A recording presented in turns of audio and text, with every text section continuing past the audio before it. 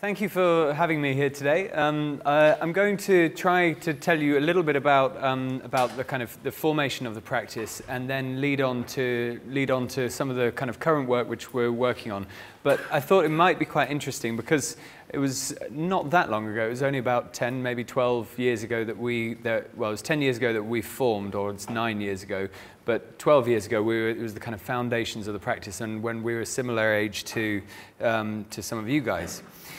So this is Ed and myself in our first studio, and we first started working together in second year, doing collaborations on a range of kind of competitions, so student competitions, and we had very different design kind of skills and styles at that stage, and over time we've kind of converged. But we found initially that there was just a really good kind of rapport between the two of us. One of us Ed is a meticulous kind of person in terms of detail, and I had a bit more kind of passion for buildings in landscape and the kind of externals.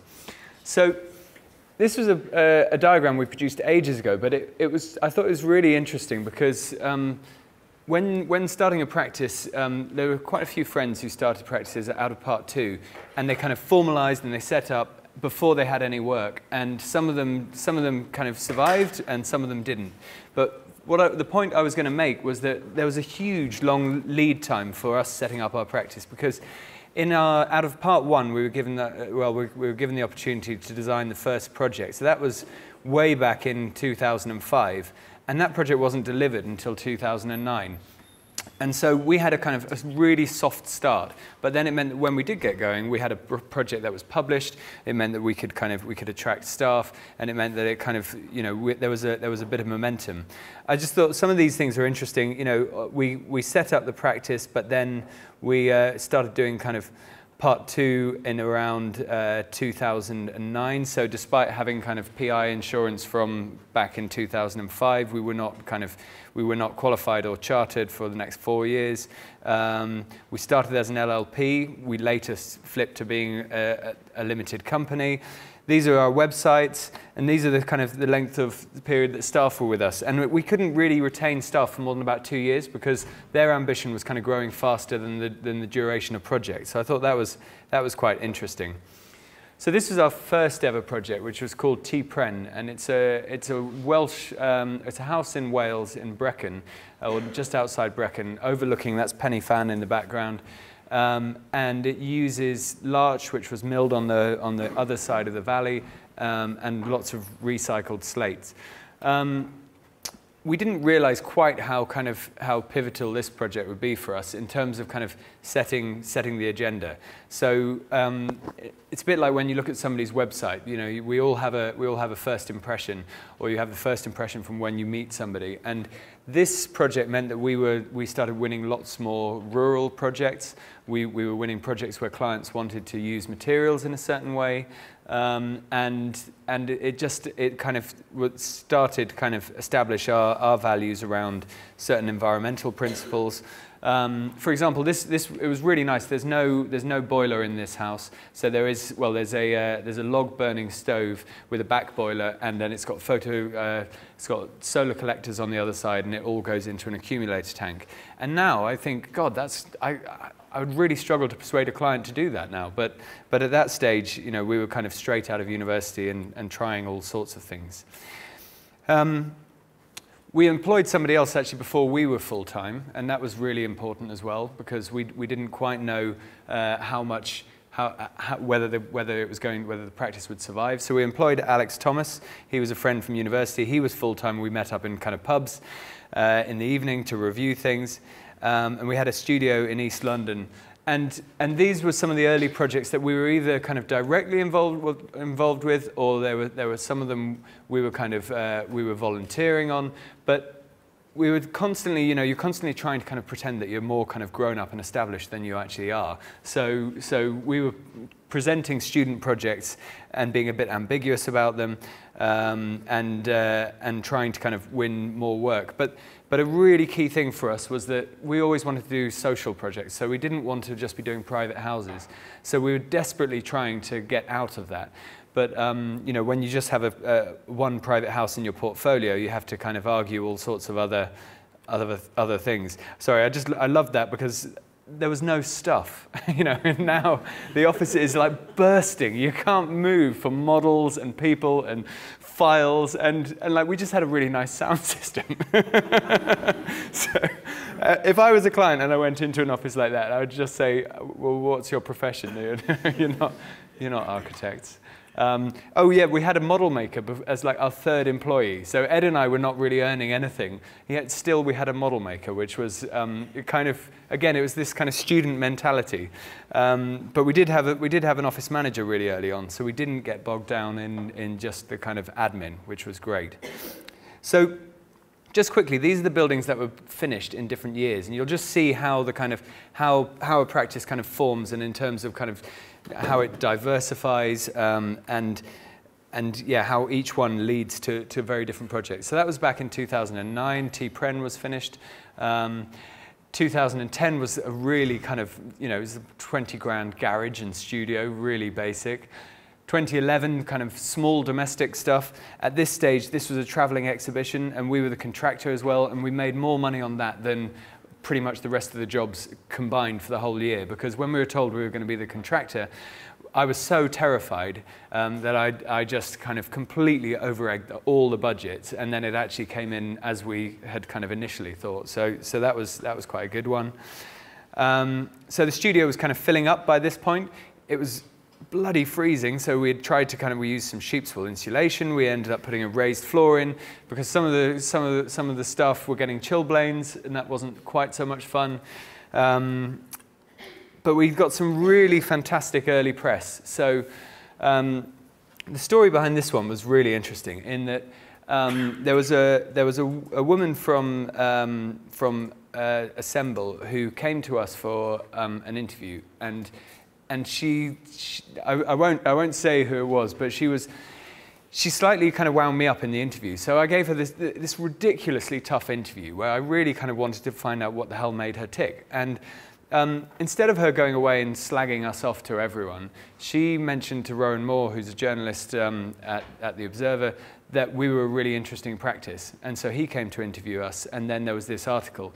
And that kind of served us for about 2 or 3 years with kind of various kind of small-scale commissions. But I've been forever in awe of her attitude ever since. So, and I'm sure I got it wrong.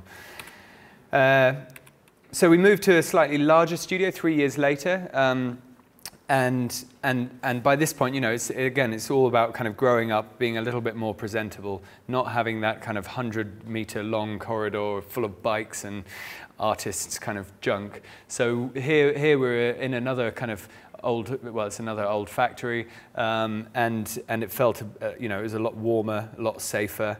And during this period of the practice, we were beginning to deliver some other projects. So I'd gone back to my old school, which was Ralph Allen School in Bath, and I'd talked to them about doing a master plan. But in fact, I didn't talk to them about doing a master plan. I went to talk to them about access work and getting students who wouldn't go into architecture. And they started talking to me about, well, what the hell do we do with our site? So we did this £6,000 master plan and started delivering small elements of it, like this outdoor classroom. And that was the first kind of major break to get away from domestic work. Lots of rural projects, lots of projects in timber.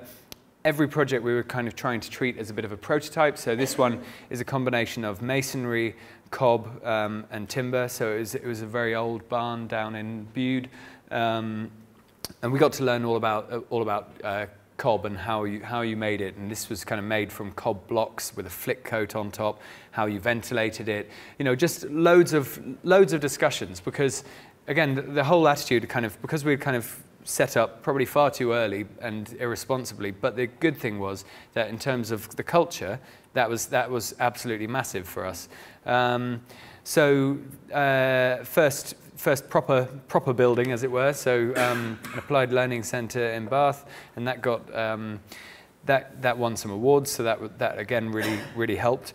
But then we were kind of finding that we were using these projects, trying to kind of diversify, and we love doing education projects. We loved doing anything social, as I mentioned. But then we got asked by some graphic designers we knew to work on some exhibition designs. So these are two projects in New York at the Jewish Museum, and they were obviously kind of temporary art exhibitions.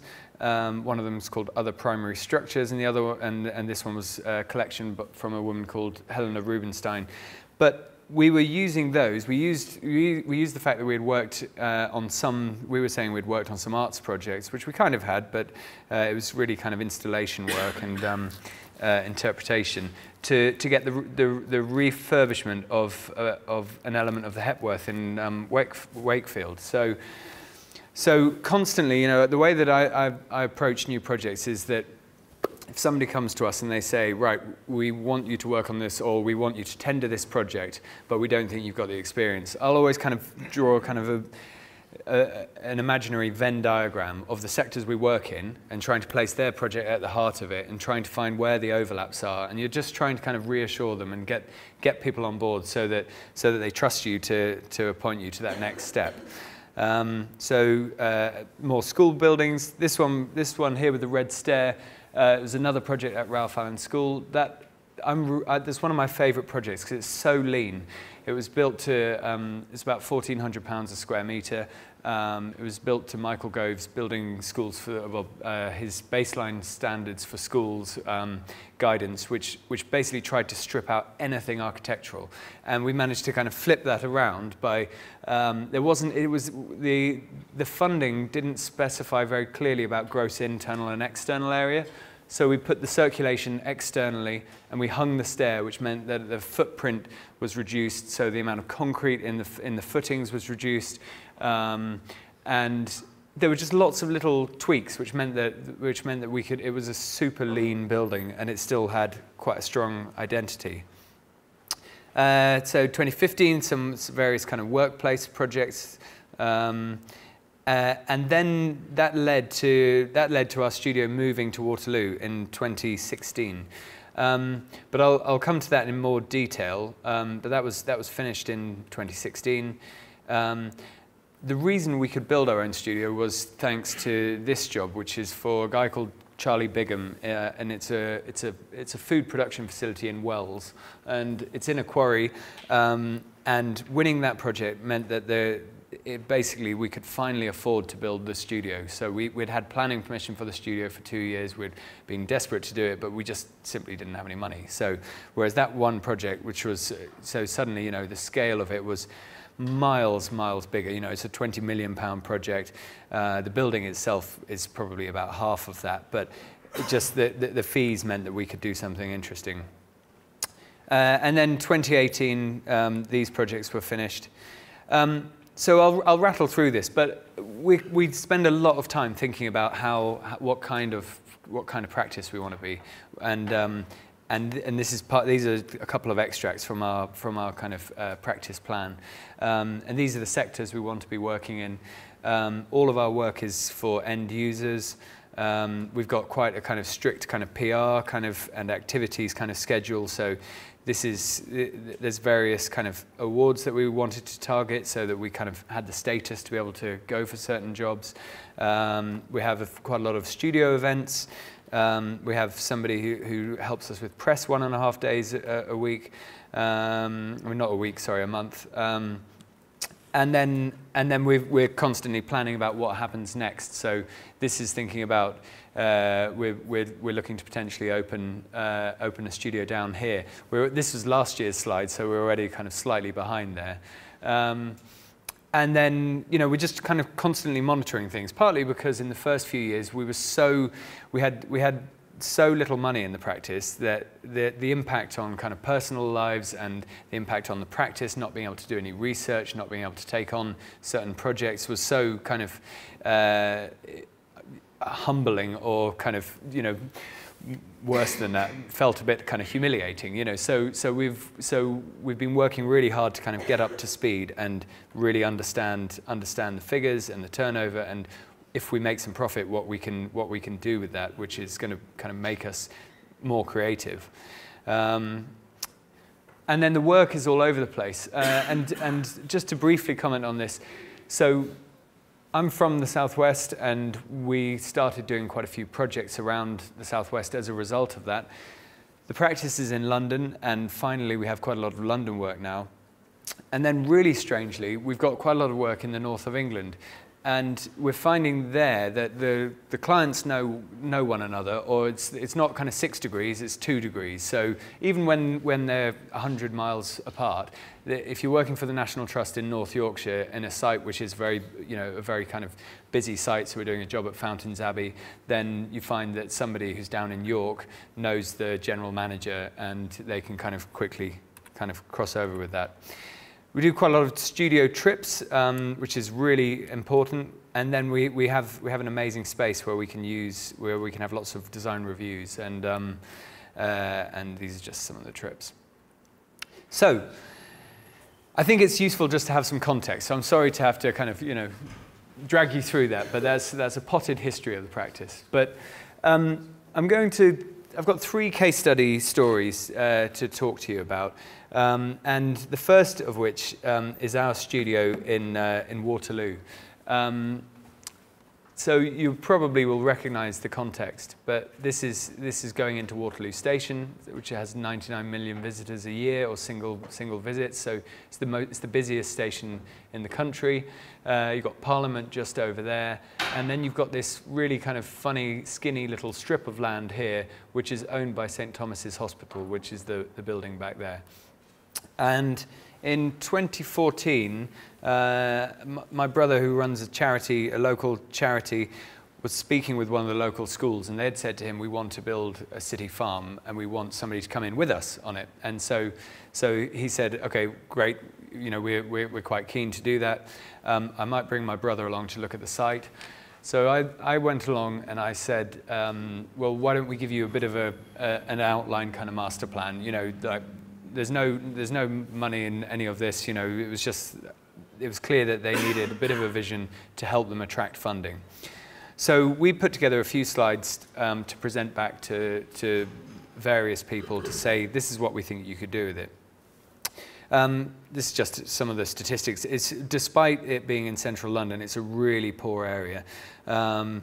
Lambeth kind of comes from lamb and Hythe, and it's a bit like kind of lamb landing place. So we've got Lower Marsh near here and Upper Marsh, and it was all marshland and farmland a long time ago. And our site has had various kind of iterations of Victorian housing that was bombed. Then there was some post-war housing. Then it was derelict for 30 years. And when we came along to it, so St Thomas's Hospital said, you can have a 5-year lease for free if you smarten it up and you do something interesting with it. But when we came along, there was a big fence around it, and in among all of this undergrowth, there was lots of kind of nasty stuff like used needles and nappies and industrial waste, and so the first thing we did is we did a quick appraisal on which trees should be kept. And it's funny, like that tree there is a beautiful apple tree, and it's the first time I've noticed that that's even that tree, because it was so overgrown with ivy.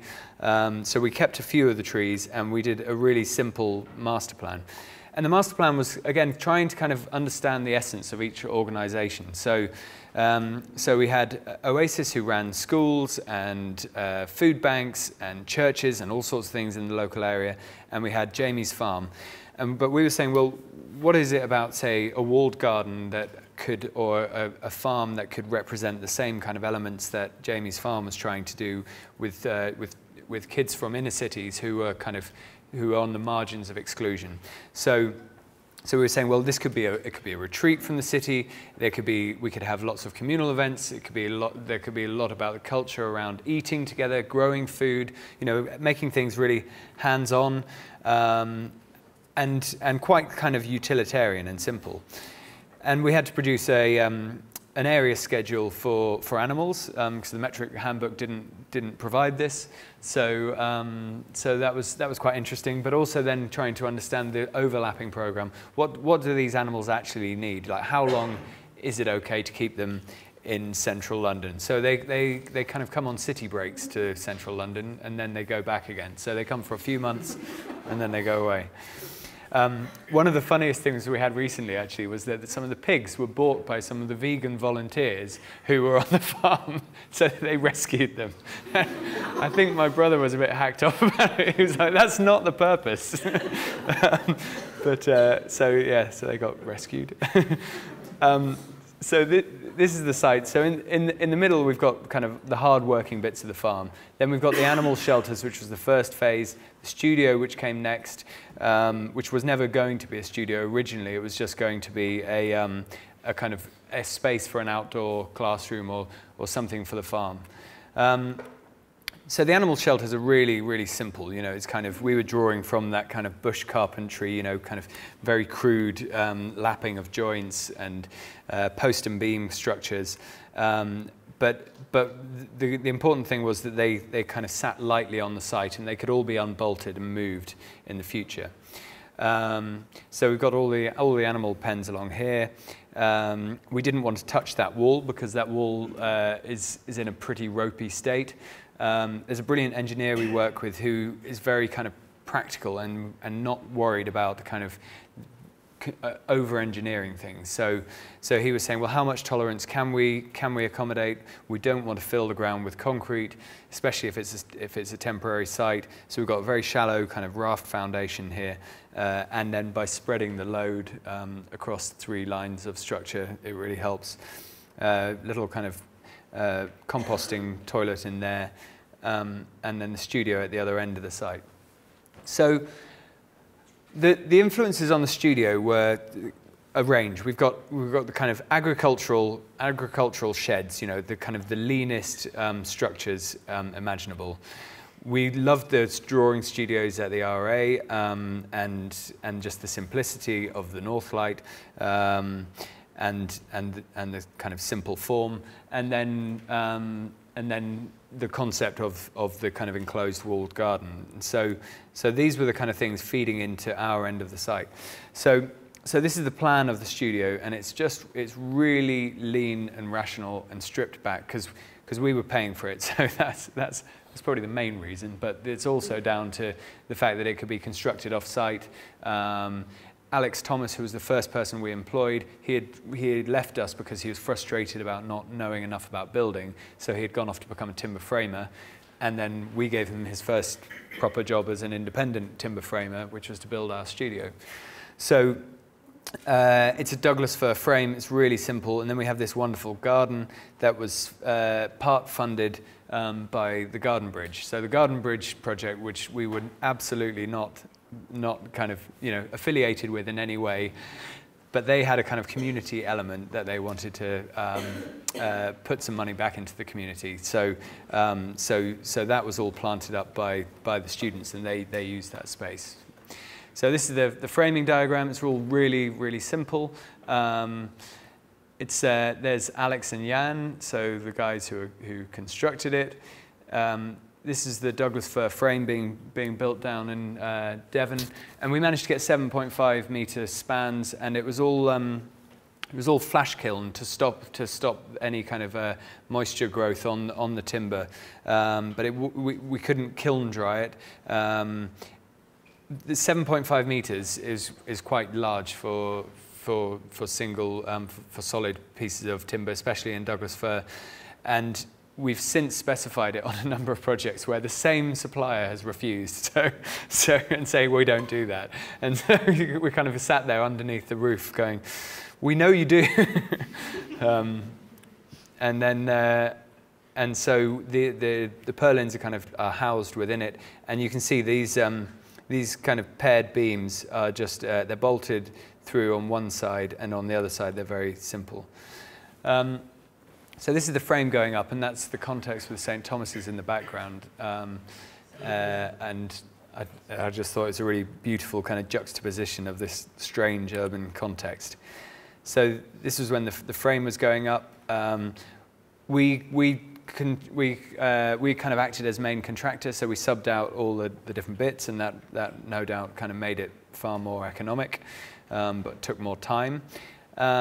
And then there's a few shots of the studio as it is. So these are T columns. They were laser cut and welded up, and they sit within the paired beam, and then we can have, we've got a W20 kind of steel glazing system along the front.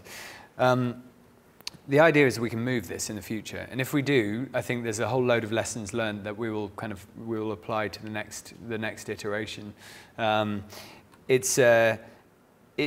Things like the ventilation works really well. We've got a little kind of a hatch which runs along here, and they can open and close.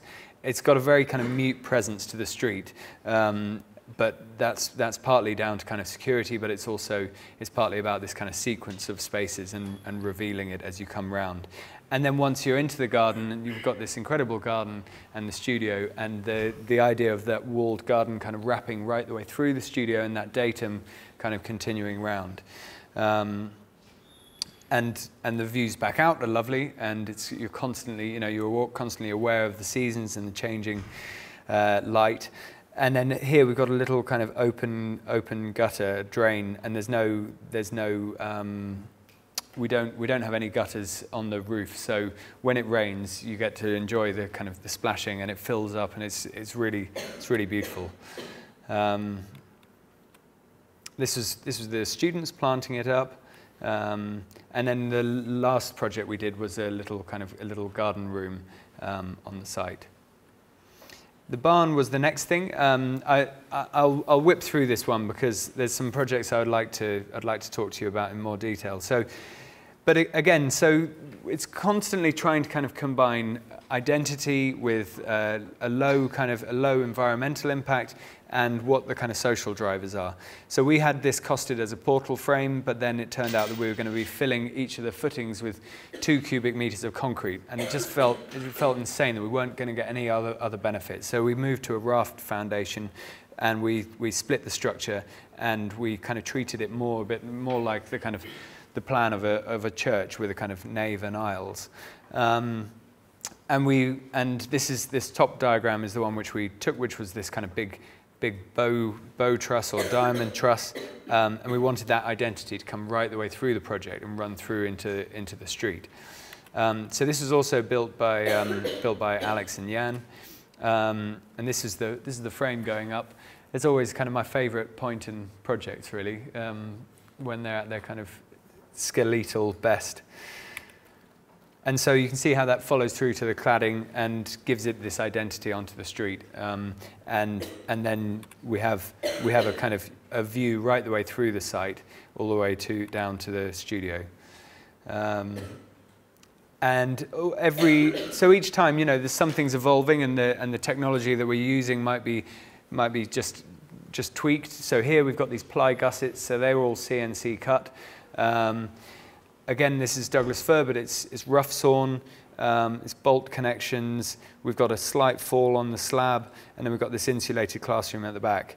But it's an incredibly kind of demountable project, and I'm kind of quite excited about where it's going to go next.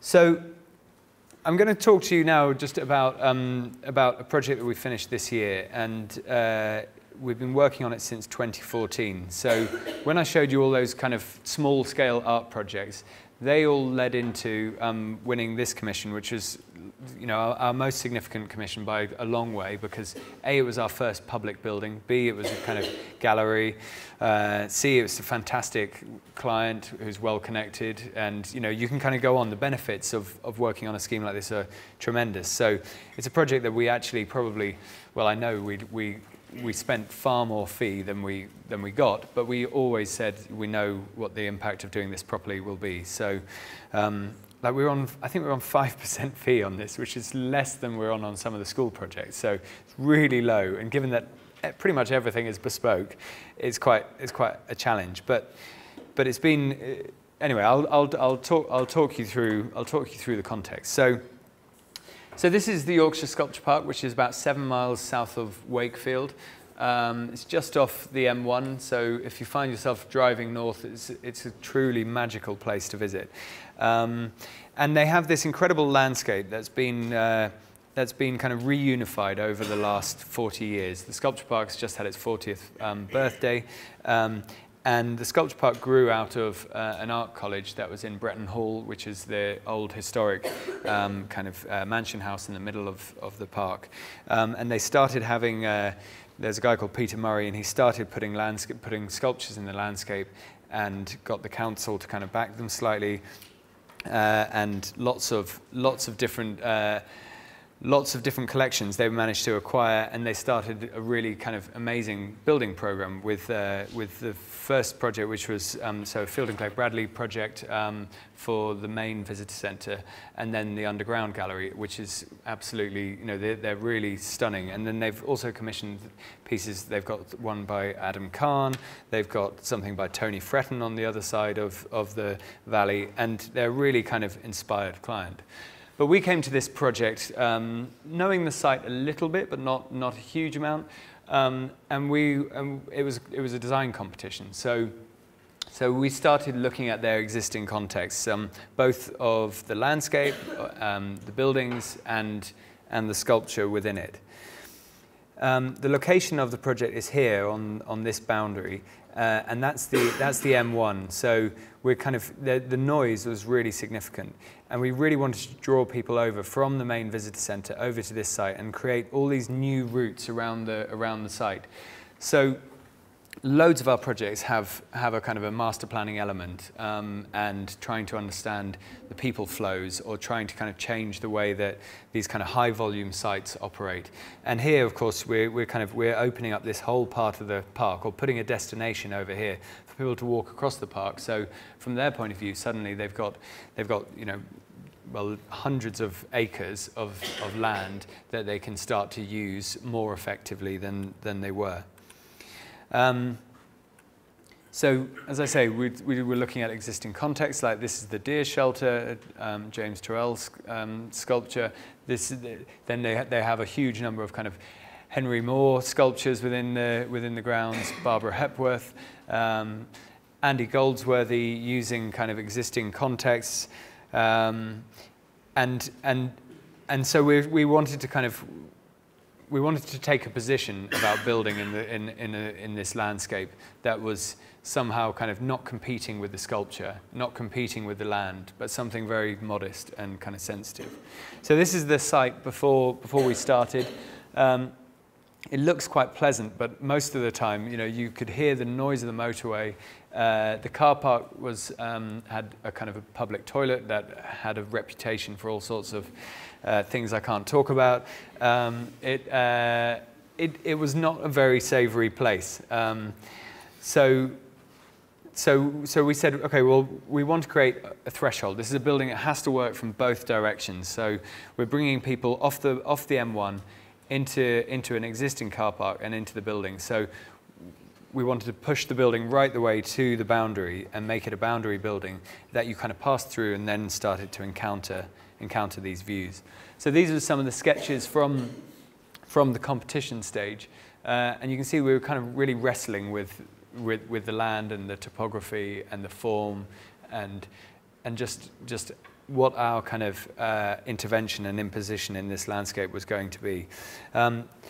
This one here, the kind of crescent facade option was pretty much kind of what we ended up building. So it was quite a good way to tease out lots of things in a short space of time.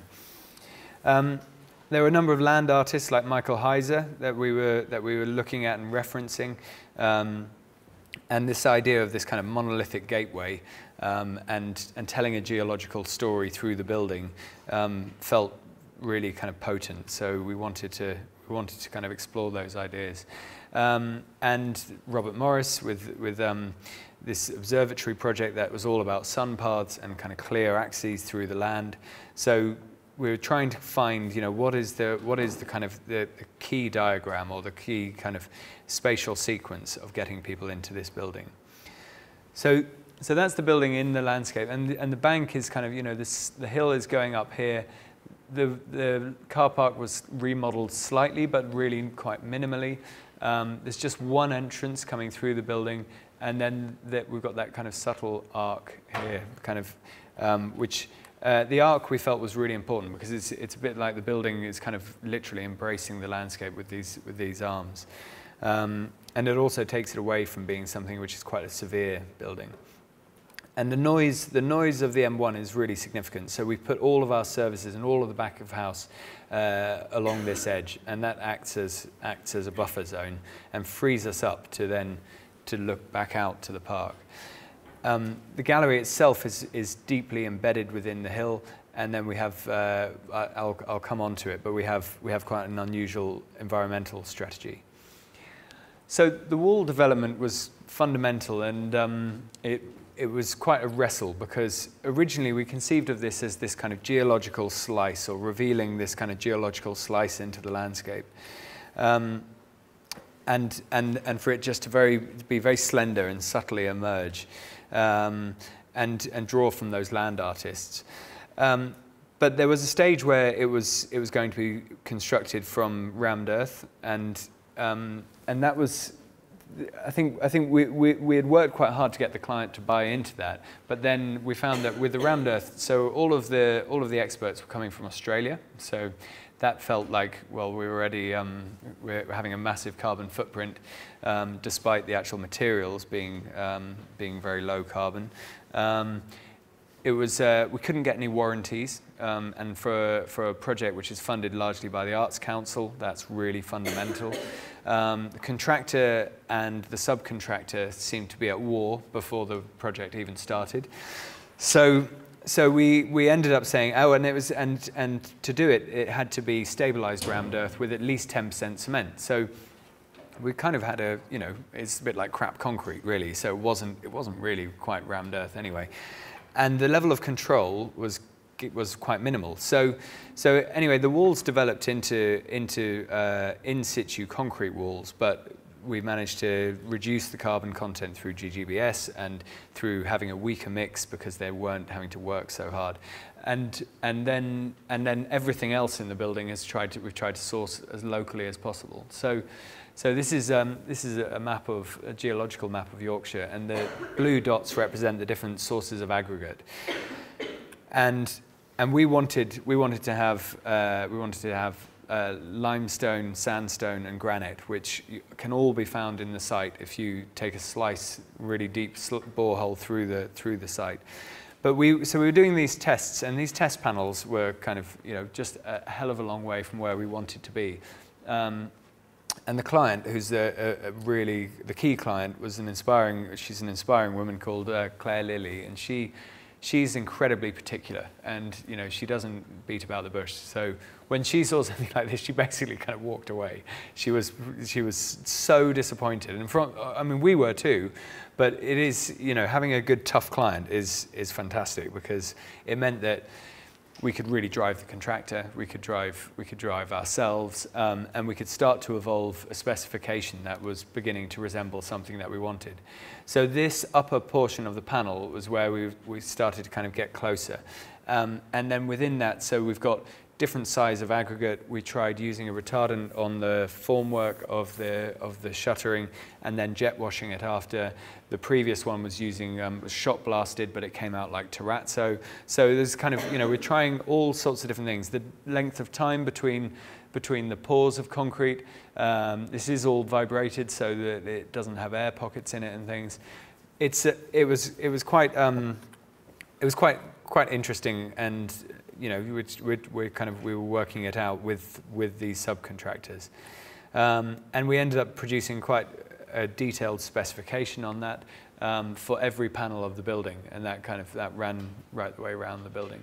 And then it was all batch mixed on site in 1 meter cubes, 1 meter cube at a time, and then poured into the formwork. We tried it without tie bars between it, or without ties between the formwork on either side, but the pressure meant that we actually ended up with some kind of pillowing.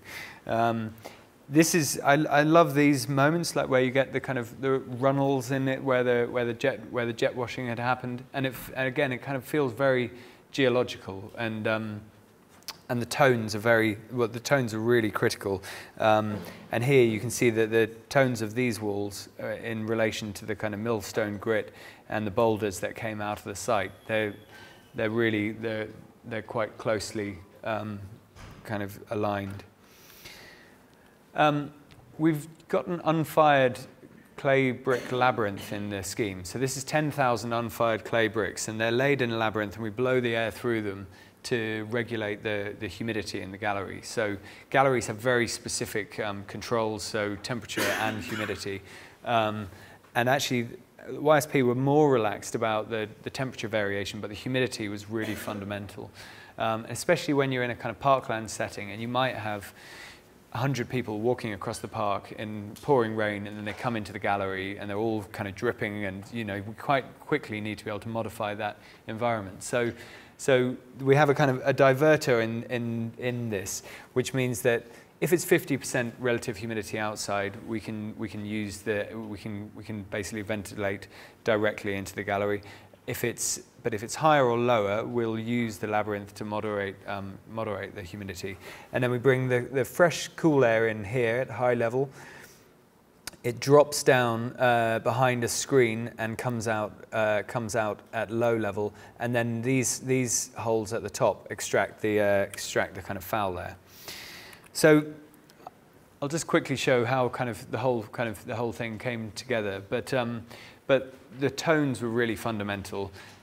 This arc was a really important element. We've got a Douglas fir frame inside and a Ryco system outside. So this is effectively just a visual timber screen here, which can be replaced at any point.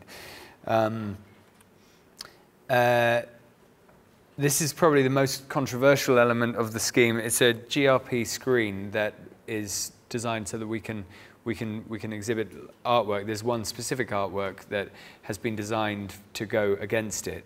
But I think during various conversations and judging and things, that came in for the most criticism. Lots of different kind of qualities of light and natural materials. We've got an eco-mortar kind of lime-based plaster with its natural tone supplied by Timara all the way around internally. We've used a lye, which is it's got a certain pH, which means that it stops the kind of acidic growth, stops any kind of organic growth on the timber, but it also it really reduces the UV impact. And then we've got this very kind of cool gallery space with the concept of that stretched canvas all the way around, and that serves to deal with all our ventilation, and the very kind of subtle bull nose of the concrete. So it's quite a kind of simple, modest building. It costs 2.8 million, but it's completely transformed this part of the site, and it's incredibly calm when you're in there. It's really, you come from the bustle of the motorway and you step into the building, and everything becomes kind of calm and reflective. And people, they've been just so respectful of the building. It's really interesting. I was terrified that it would start to get bashed about instantly, especially things like these columns. But it's kind of the opposite environment to, say, designing for schools. So it's really lovely. And yeah, just a very simple building, but it's for us it kind of represented kind of growing up as a practice and delivering our first public building. This is a project that's not yet finished. It finishes in the spring, but apart from the Yorkshire Sculpture Park, this is my other kind of favourite project that's been going on for a number of years. This is Carlisle Cathedral precinct. Carlisle, I don't know how many of you have been there or know it, but it's on the border to Scotland.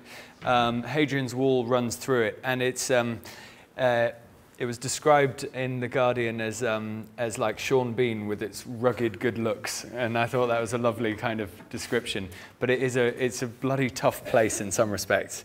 But the cathedral is a really incredibly special building. Inevitably, it's right at the heart of the town, but it's been kind of unloved for a long time.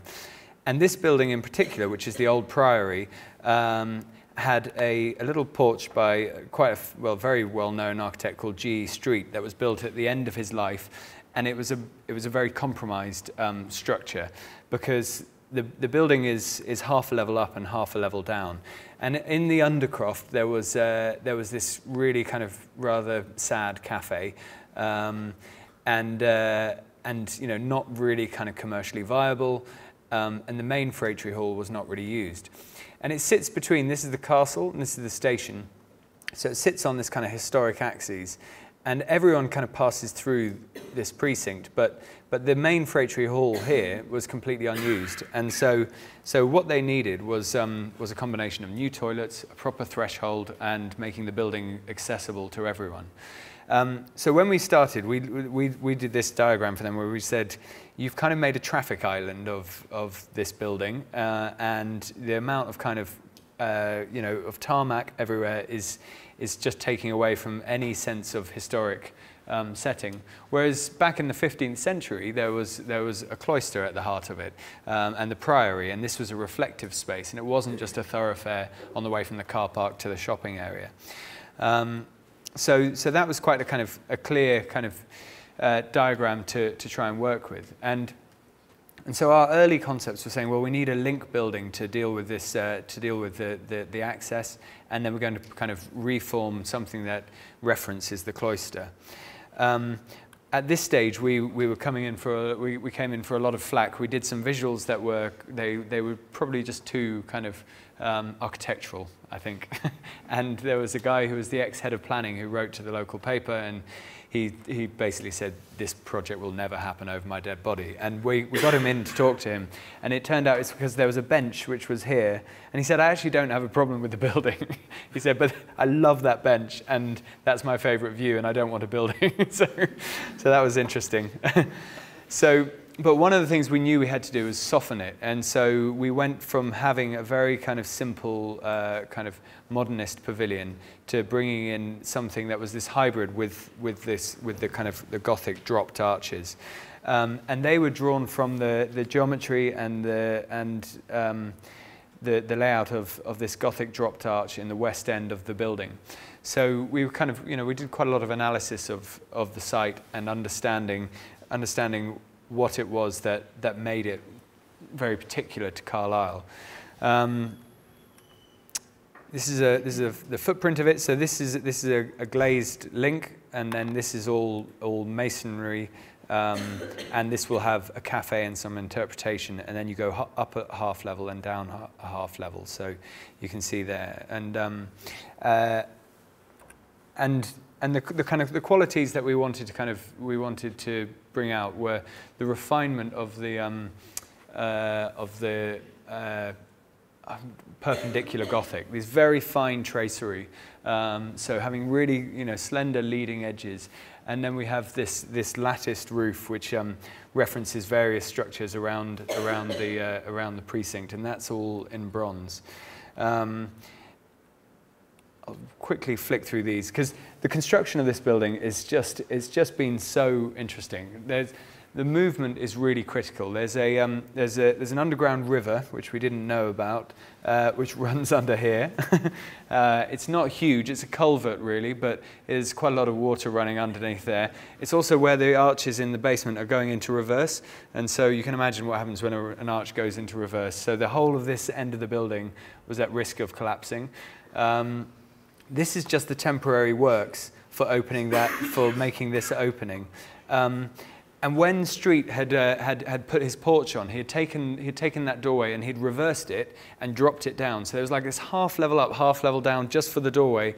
The doorway was kind of, everything was back to front. So we said, well, let's flip it round. Let's return it to where it should be. Let's get level access. But to do that, we had to create these new openings in the project.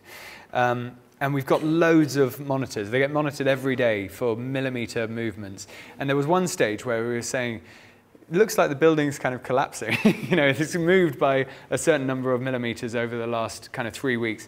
But what we're finding is that actually the building is moving, but what happens is that these arches are sometimes opening up and then they close again. And the whole, you know, the amount of groundwater affects it, the temperatures, there's so many factors, and it's so complicated. And we've had 4 different engineers on it. They're all working in collaboration, but it's a real kind of, and then politically, we're kind of trying to hold everyone together and keep everyone kind of keep the faith on this one. So this is reversing that archway. And it's just wonderful working on an old building like this, because you feel like, you know, you're just part of this story. You know, this will be adapted again in the future. Hopefully they won't reverse the doorway again, but it's really incredible. It just doesn't feel like any other project we've ever worked on. So, you know, brilliant local masons who are making up all of these kind of all of the false work for the arches. This is the main space. So this was it previously, and this is as we're beginning to restore it. So there was a 17th century library that we're restoring, but returning back to making this into one space. We've removed this screen. We've put new lighting in, new heating. It's just kind of pairing it all back into a really kind of celebratory hall. And then the stonework is just truly exquisite. So it's all CNC'd. So we have this double curvature taking up the arch and going into this leading fine edge. So it's completely fascinating. I will quickly whip through these. So this is some of the stonework going in. And then this is the bronze structure, and the bronze structure is causing major headaches, because they saved 50 grand by going to a non-bronze specialist, but it's already caused 2 months delay, and you can imagine, you know, just it's a big challenge. I think it will still be beautiful, but it won't it'll just be a different thing. It'll be a bit more raw. And then these are just some visuals of how it's going to be at the end of it. So in the spring, this will be completed. It'll be opening in the spring, summer. It's really close to the railway station if ever you're passing nearby. It's going to be quite significant, because there hasn't been a building here for 500 years. Cathedral precincts often don't have much change, or certainly not in the heart of them. I absolutely love that project.